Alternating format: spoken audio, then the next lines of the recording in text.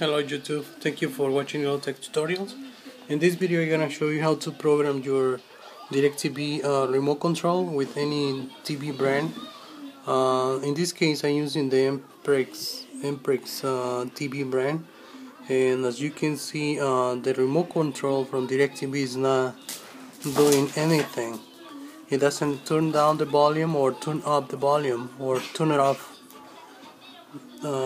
So I'm gonna show you how to program the DIRECTV remote with any TV brand. So the first step that you're gonna do is you need to go to. So the first thing that you're gonna do is so you can go to DIRECTV website. Let me show you. So the DIRECTV, you're gonna search for DIRECTV codes basically. So just go search, just Google it, and the first thing you're gonna tap this one, so I'm using the iPhone, that way I can show you where to get the codes first.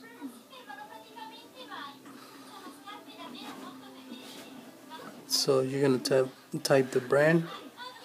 In this case I'm using Emprex.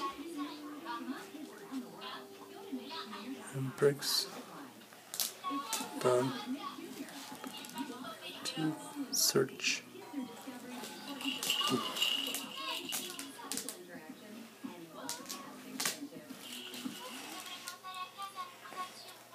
So as you can see, there is no code set up indicate for this product, so that's why I've been having problems trying to find the code for this specific model.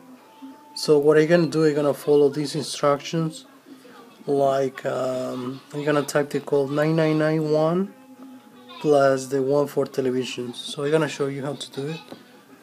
So the first step is in your DIRECTV remote, what you're gonna do is just press the select button and the mute, and you will see the LED flash. You need to move this one to TV first, and then push the select and the mute at the same time, and you're gonna see the LED blink twice. Okay, now you're gonna press the 991 and then 1 again, and then just move the channel up until you find the code.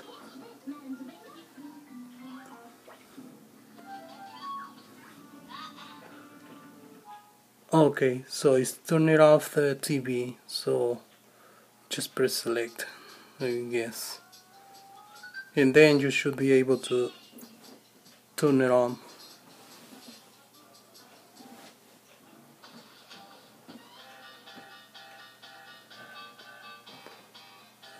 And now you can be able to lower the volume or increase the volume.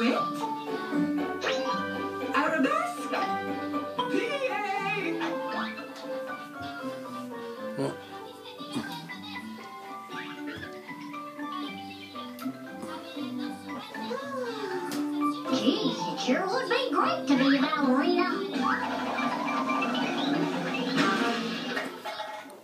And then you can move this button to DIRECTV.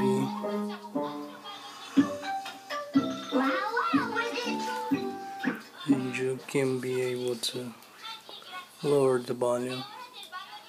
Here's now my dance studio, little buddy. I am going to be a ballerina.